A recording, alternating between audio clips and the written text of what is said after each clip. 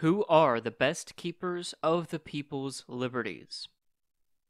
By James Madison, December 20th, 1792, for the National Gazette. Republican. The people themselves.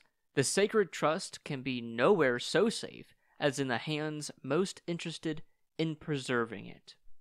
Anti-Republican.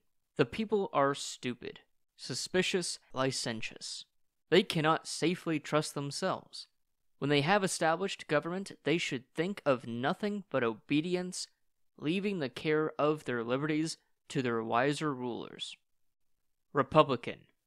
Although all men are born free, and all nations might be so, yet too true it is that slavery has been the general lot of the human race. Ignorant, they have been cheated. Asleep, they have been surprised. Divided, the yoke has been forced upon them. But what is the lesson?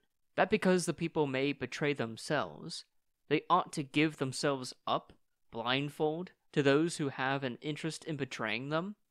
Rather conclude that the people ought to be enlightened, to be awakened, to be united.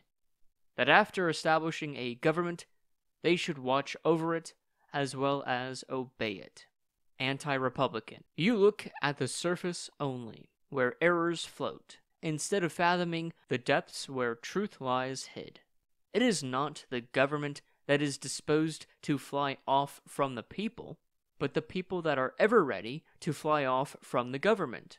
Rather say then, enlighten the government, warn it to be vigilant, enrich it with influence, arm it with force, and to the people never pronounce but two words, submission and confidence.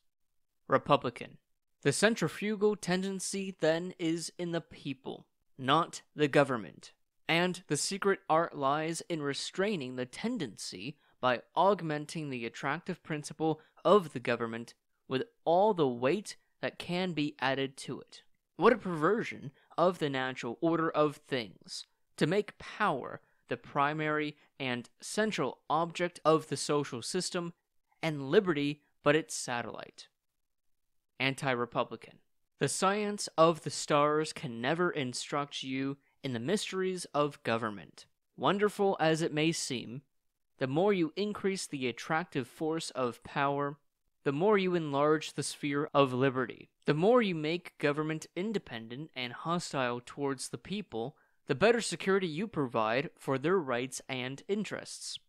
Hence the wisdom of the theory, which, after limiting the share of the people to a third of the government, and lessening the influence of that share by the mode and term of delegating it, establishes two grand hereditary orders, with feelings, habits, interests, and prerogatives all inveterately hostile to the rights and interests of the people, yet by a mysterious operation all combining to fortify the people in both. Republican. Mysterious indeed. But mysteries belong to religion, not to government, to the ways of the Almighty, not to the works of man. And in religion itself there is nothing mysterious to its author. The mystery lies in the dimness of the human sight. So in the institutions of man let there be no mystery, unless for those inferior beings endowed with a ray perhaps of the twilight vouchsafed to the first order of terrestrial creation. Anti-Republican. You are destitute, I perceive, of every quality of a good citizen, or rather of a good subject. You have neither the light of faith nor the spirit of obedience. I denounce you to the government as an accomplice of atheism and anarchy. Republican. And I forbear to denounce you to the people, though a blasphemer of their rights and an idolater of tyranny. Liberty disdains to persecute.